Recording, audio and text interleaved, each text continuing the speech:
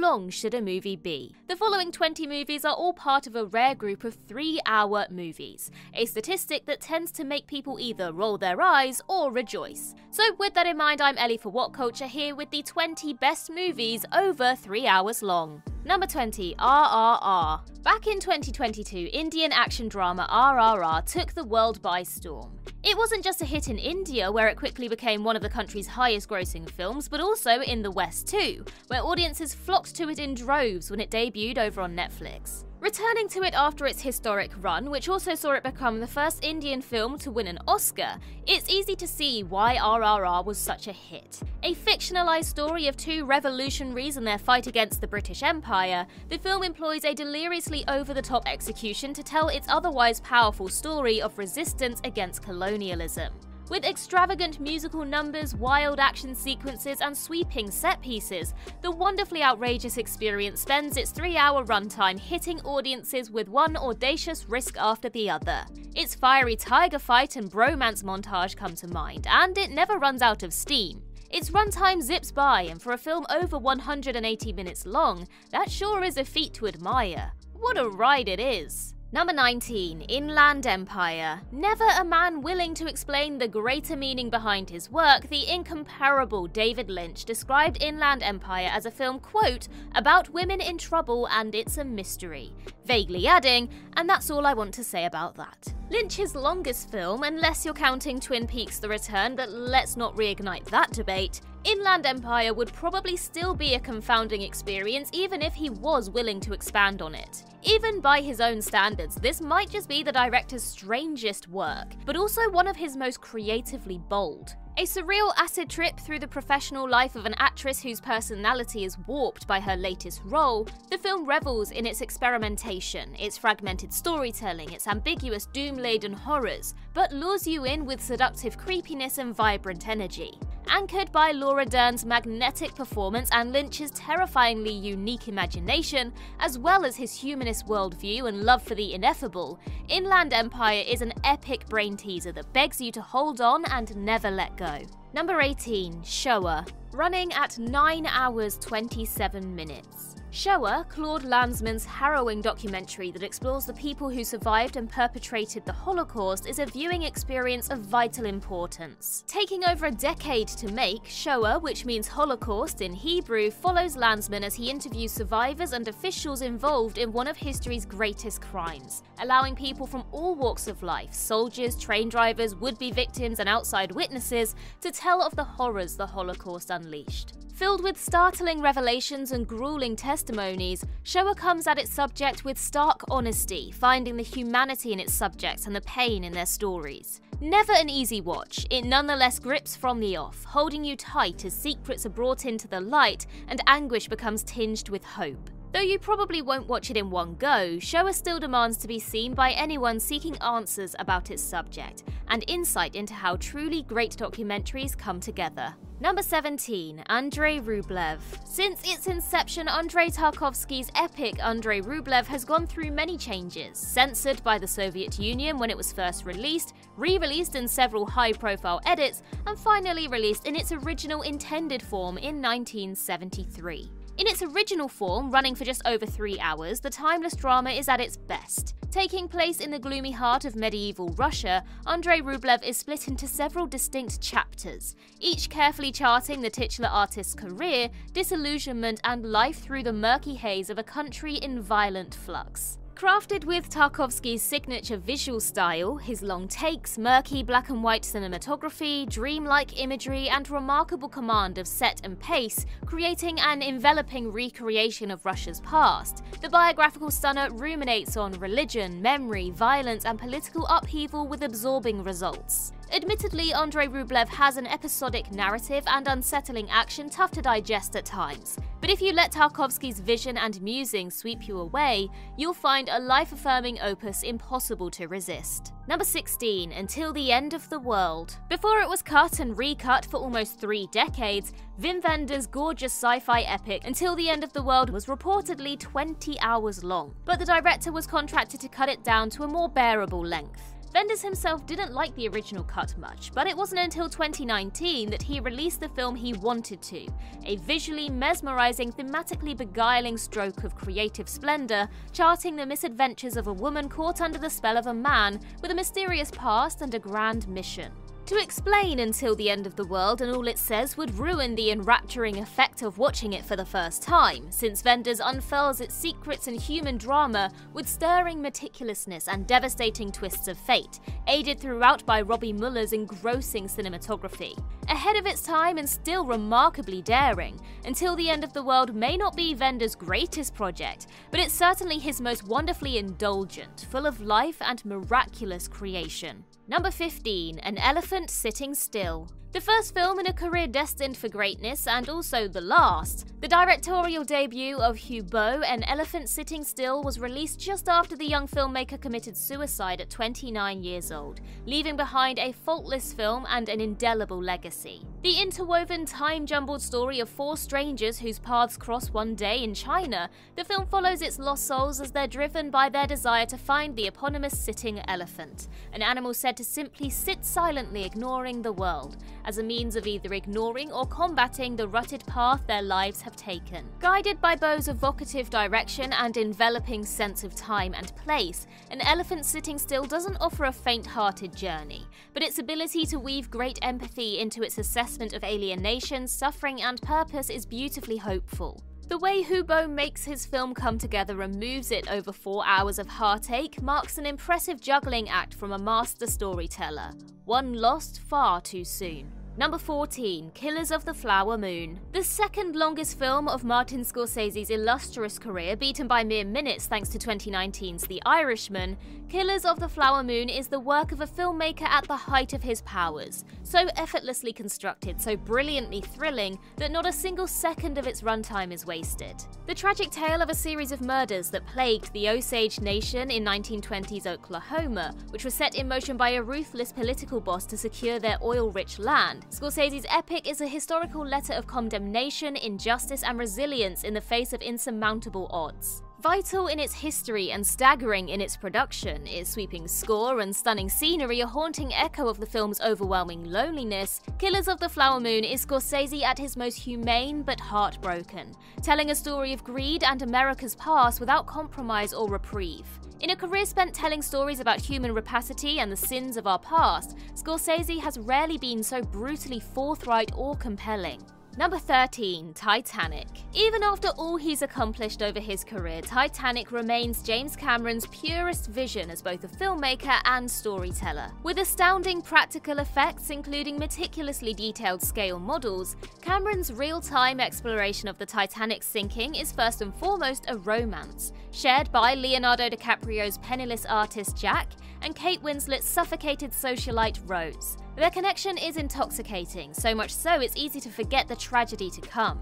But the tragedy is still there, waiting and closing in. When the sinking begins, Cameron switches gears in the most impressive of ways, turning its love story into a thrilling tale of survival that honors the real-life souls who were lost while also maintaining focus on its central pair, whose final moments together remain harrowing. Romantic and gorgeous, bracing and devastating, Titanic is a gripping story that unfolds like a dream that becomes a nightmare, and the results are electrifying. Number 12, Magnolia. The longest film of Paul Thomas Anderson's career, produced when he was just 29, Magnolia is an ensemble drama that follows a group of distantly connected souls blindsided by tragedy, trauma, and identity crisis. A film about terrible parents and biblical forewarnings, Magnolia's cast includes Tom Cruise as a secretive motivational speaker, John C. Reilly as a bumbling cop, William H. Macy as a former child prodigy, and Julianne Moore as a trophy wife who learns she's really in love with her dying husband. At times darkly funny and in others deeply affecting, Magnolia moves with the pace of a thriller, urgent and twisting, but manages to pack so many compelling character moments into itself as it goes. Much is open to interpretation, but every character, every line, every twist is vital to Anderson's vision. Throw in Philip Seymour Hoffman as a heartbroken nurse for good measure, and what you have with Magnolia is one of the finest performed movies on this list, as well as one of the most emotionally resonant. Number 11, The Deer Hunter. There have been many great films produced about the Vietnam War, from Apocalypse Now to Platoon and Full Metal Jacket, but few have carried with them the raw horror of The Deer Hunter, a relentless 3-hour ride into hell. Directed by Michael Cimino, who would never reach such highs again, The Deer Hunter follows 3 friends whose lives are destroyed by the war and whose attempts to find peace back home after all they've seen and suffered fail at every turn. Breathtakingly shot but hopelessly grey, Cimino's drama does what few war movies have been able to: paint a vivid portrait of life after the war as well as during, and make each as thrilling as the other. Aided by the tragic performances of Robert De Niro, Christopher Walken, Meryl Streep and the late great John Cazale, The Deer Hunter does find some peace in its closing moments, but leaves behind a horrible feeling of loss in its wake that echoes to this day. Number 10, Hamlet. In the vast pantheon of Shakespeare adaptations, Kenneth Branagh's Hamlet may well be the most faithful and complete, never wasting a single line or moment from the play. Featuring a staggeringly packed cast who committed to their roles with unwavering care, including Jack Lemmon, Robin Williams, Julie Christie and Kate Winslet, as well as Branagh himself as the eponymous Prince of Denmark. Hamlet is immaculately paced despite its towering runtime, and filled with visuals matching its cast monologuing at every turn. Far and away the finest achievement of Branagh's movie-making career, Hamlet is the product of a man clearly crafting a film from the heart and deeply invested, despite its overall faithfulness, to imbue it with his own style and risks. A daring adaptation of perhaps Shakespeare's greatest tragedy, Branagh's take on Hamlet is one for the ages, exploring the prince's downfall without a wasted word. Number 9, Barry Lyndon. In 1972, following the success and controversy of A Clockwork Orange, Stanley Kubrick decided to adapt the William Thackeray novel The Luck of Barry Lyndon for the big screen, and the resulting film is surely one of his very best. Following the exploits of Irish outsider Redmond Barry, whose attempts to climb the social hierarchy of 18th century England leads to a series of duels, betrayals and ironic twists of fate, Barry Lyndon uses spare natural lighting and bold camera work to tell a story as violent as it is alluring and as cynical as it is eventually tragic. Renowned for its innovation, Kubrick's costume drama features a large collection of moving parts, each working in perfect harmony, from its compelling ensemble cast, led by a brilliant Ryan O'Neal, enveloping musical score and stunning production design. Barry Lyndon still feels fresh and shocking to this day, and for a career spent pushing the boundaries, it may just be Kubrick's boldest accomplishment. Number 8, Decalogue. Initially released as a 10-part miniseries, Krzysztof Kieślowski's magnum opus Decalogue has spent much of its life republished as an epic film,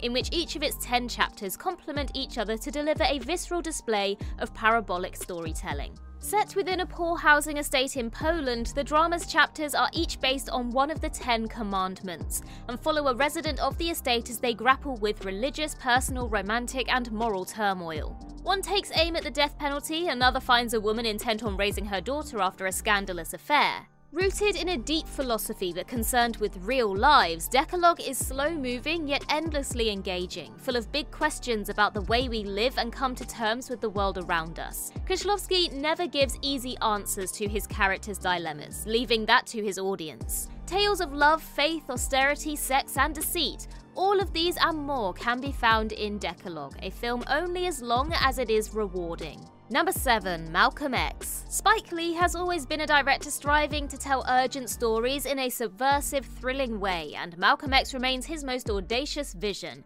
and perhaps his most successful. Though it goes through all the motions of a standard biopic, charting the life and times of civil rights activist Malcolm X through his youth to his assassination in a linear fashion, Lee infuses it with such creativity, joy, frustration and vibrant energy that every scene practically shakes the screen. Anchored throughout by a captivating Denzel Washington, Malcolm X explores it all and refuses to sugarcoat the journey. Lee knows X was a controversial figure and refuses to hide from the how and why of his divisive reputation, but the film never loses sight of his humanity. Sharply focused, Malcolm X is as heartbreaking as it is thrilling, and remains as urgent as it ever. Number 6. JFK. What makes Oliver Stone's magnum opus JFK such an enduring thriller is that it refuses to give answers about President Kennedy's assassination, those involved and those affected. Rather, it's about a feeling. How one important man's death shook the world and left it trapped in a state of terrible uncertainty. Stone injects his film with an energy that envelops from the first frame. It's so fast-paced, frantic, and almost desperate that watching Kevin Costner's embattled District Attorney Jim Garrison search for answers sometimes becomes too much to bear. New revelations bring new questions, new characters face fresh horror impossible to ignore. Within this fervent energy, Stone manages to juggle an impressively stacked ensemble cast, which aside from Costner, also includes Gary Oldman, Sissy Spacek, Joe Pesci, Laurie Metcalf, John Candy, and a scene-stealing Donald Sutherland, all of whom deliver brief but faultless performances. If Stone's intentions with JFK were to capture an era of heightened emotion, conspiracy, and fear, then he achieved in tenfold, and in the process delivered a thriller of timeless influence. Number 5. The Godfather Part 2. One of the many genius aspects of Francis Ford Coppola's seminal crime drama The Godfather Part 2 is that it's both a sequel and a prequel to The Godfather, a narrative device that works wonders to hammer home the film's themes of moral defeat, family, and the lie of the American dream. On the one hand, The Godfather Part 2 is about Al Pacino's Michael, the new don of the Corleone crime family who's desperate to save his empire after an assassination attempt. On the other, it's the story of his late father Vito's founding of the family business after he emigrates to the US. With commanding, career-defining work from the stars Al Pacino, Robert De Niro, Diane Keaton, Robert Duvall, and John Cazale, Coppola's sweeping sequel paints a vivid portrait of American crime, family legacy, greed, and retribution, as Michael falls ever further into his life of power. Beautifully shot, yet unbearably tense, drenched in a feeling of inescapable foreboding, The Godfather Part 2 demands unwavering attention right until its haunting final shot. Number 4. Schindler's List. Schindler's List is a film entrenched in pop culture that it's easy to forget just how incredible it is until you revisit it. Based on the novel Schindler's Ark, Steven Spielberg's drama follows industrialist Oskar Schindler as he races to save Polish Jewish civilians from the Holocaust. Shot in beautiful black and white, Spielberg was inspired to direct the film by both the documentary Shoah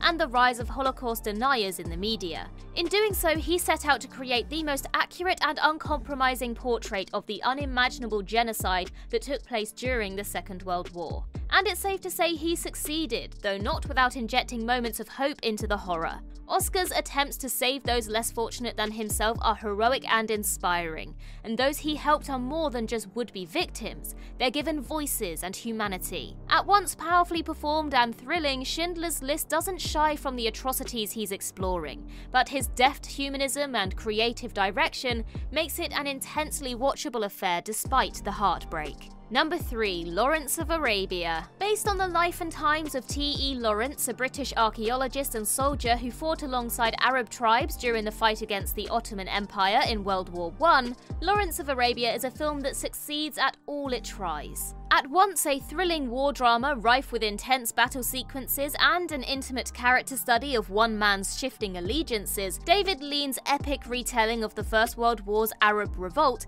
is masterfully constructed both in story and scale. Complete with magnificent set pieces and startling imagery, the film shifts between time and place with remarkable ease, using its vast war sequences and political intrigue to craft a tale of identity, friendship, and loyalty that, some 60 years after its release, still feels as alive and enthralling as ever. With career best turns from the great Peter O'Toole, Alex Guinness, and Omar Sharif, Lawrence of Arabia finds Lean at the height of his powers, and cinema itself at its most unforgettably majestic. Number 2. The Tree of Life. The pinnacle of Terrence Malick's preoccupation with time, space, and self, The Tree of Life runs just over 2 hours theatrically, but shortly after its release, a full director's cut, viewed by Malick as an alternative version of the film rather than an extension of the main project, was produced by the Criterion Collection. With over an hour of extra material, this version is the best of Malick's drama, which serves as both a visually dazzling exploration of human history and the intimate autobiographical tale of a troubled young boy and his relationship with his parents. One cold and demanding, one peaceful and kind. Crafted with impeccable care and shot to gorgeous perfection by cinematographer Emmanuel Lubezki, The Tree of Life has long been a film easily criticized for its self-indulgence, but when the results are this beautiful and passionately conceived, who wouldn't want more films like it? The greatest high of Terrence Malick's uniquely inspiring career, The Tree of Life is a moving voyage through the meaning of life that's worth every single second. Number 1. Seven Samurai. For many, Seven Samurai is the finest achievement of Akira Kurosawa's career, and is widely seen as one of the greatest and most influential films ever made, a bold statement easy to justify given the action drama's lasting effect on movie making. Even ignoring its cinematic importance though, its extensive battle scenes, rare multicam filming, and arresting visual storytelling, Seven Samurai is just, well, an awesome spectacle. The kind of thrilling, innovative action flick that still feels fresh, daring, and teeming with life even 70 years after its release. The tale of 7 samurai warriors who were hired to protect a village from encroaching bandits, Kurosawa's rich masterpiece follows a pattern well known to modern eyes, but at the time proved to be something truly special. The story of human valor, honor, evil, and heroism that still sings with a deft emotional touch. The inspiration for a variety of films to come, from The Magnificent Seven to Star Wars, Seven Samurai is a gorgeous, bracing thriller, but also a one-of-a-kind viewing experience so inspired and timeless it will always find a way to lure new audiences in with its spell.